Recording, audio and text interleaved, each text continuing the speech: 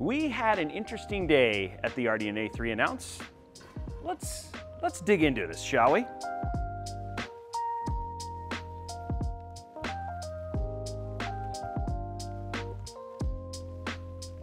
I am here on site in Las Vegas, and we are now processing essentially what had happened as part of the presentation. Now, to be honest, when I got out, I was super stoked, but that's the thing. You always come out of these things. It's hyped. There was a gentleman with a giant wrestling belt, and there was people laughing and all that sort of stuff. But then you kind of get to come out of this, and then you get to kind of process. So let's just start at the beginning a little bit and just walk through really quickly what it was. And then the second part of this video, I really want to talk about.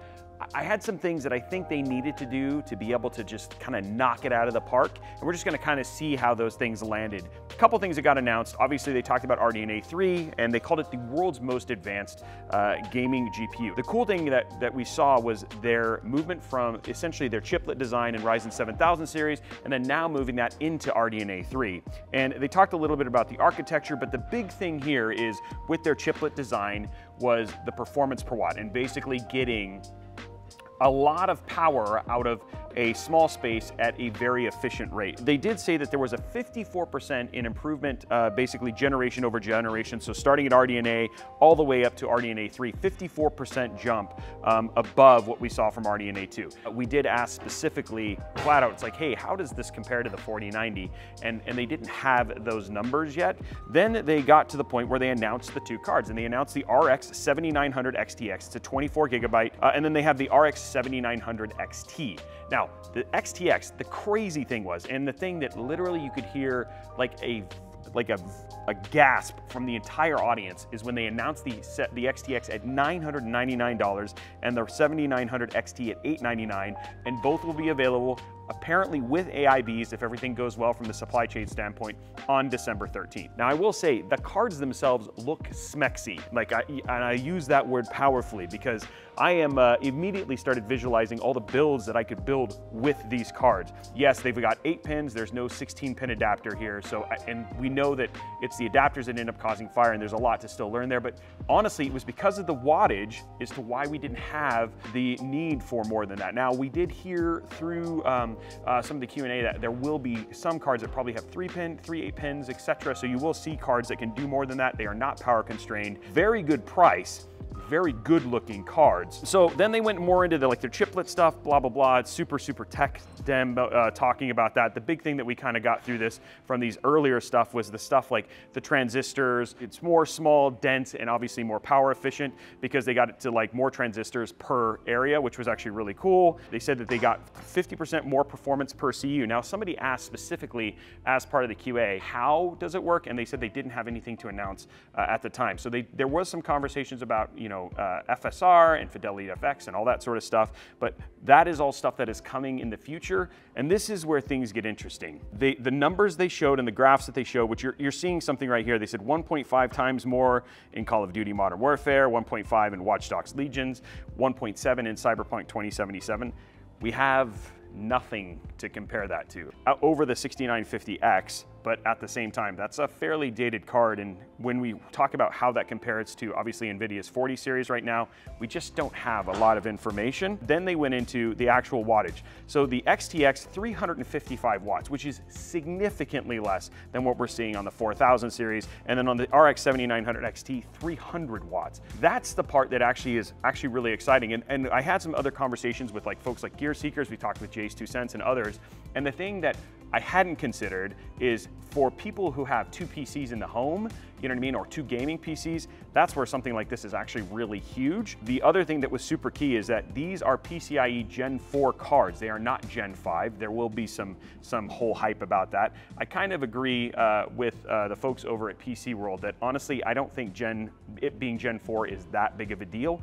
We're not anywhere near filling up that stuff, basically filling up those lanes. And the other thing too is that from a cost perspective, for them to keep the costs where they were, I felt like that was actually a pretty smart decision. They took some punches. is, and I thought this was super funny, is they talk about the easy upgrade. In other words, you'll just be able to easily take your card and plug it into an existing system, throw in your 8 pins. There's no having to worry about adapters or anything like that. The other thing that was super interesting that they got into was the use of Displayport 2.1 versus Displayport 1.4, and they talked about high refresh rate gaming at 4K and 8K. And everything they talked is with FSR, so a very NVIDIA-esque thing with DLSS. Obviously, they're pushing FSR pretty heavily here. But the interesting thing is in these graphs that you're seeing right here, they have this line that shows this 240 hertz Displayport 1.4 limit. These cards now have the ability to go beyond the limitations of Displayport. So using Displayport 2.1, though they did save money, obviously, on PCIe Gen 4, the fact that they were able to basically put in Displayport 2.1, which was a huge thing that people complained about, even though there aren't any Displayport 2.1 monitors out, and they talked about the Samsung Odyssey, that's going to be coming as well. But again, none of these are out yet, so these are things that will be coming in the future that obviously this card supports. After that, it kind of started going into partnerships. They talked about Halo Infinite, again, a game that has been struggling, let's be clear.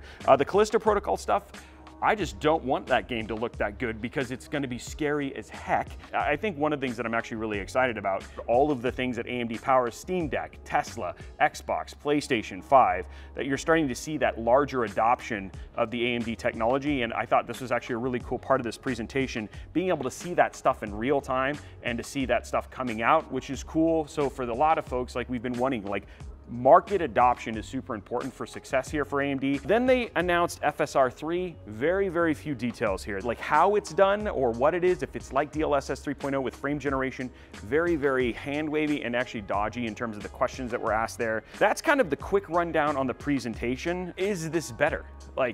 All I can tell you is, at a price standpoint, absolutely. At a power standpoint, absolutely. From a performance standpoint, none of us have any idea. And we talked, there was a lot of us who were having conversations after this going this is the first time where I've seen it where there was literally no benchmarks or graphs versus the competition. There was a lot of acknowledgement of it. There was a lot of snarky, charming kind of plugs at NVIDIA, but we don't really have any direct comparisons. And I know from the event that we're going to be doing today, there's not going to be anything that we're going to be able to have more beyond this. So we'll see some of this later on. Now, I did do a whole video and I said, hey, here's the things that RDNA 3 needs to do to really kind of knock it out of the park. Number one, I think the one thing that they didn't do is they ignored the little guy. I think what we have now is we have a full picture of everything for the 1% a gamer, the ones who's gonna spend $1,000 or $899 on a card. Maybe it's a bit more than that, but the point being is that for those people who are in the mid-range, looking at the upgrades for the 3060, the 3070,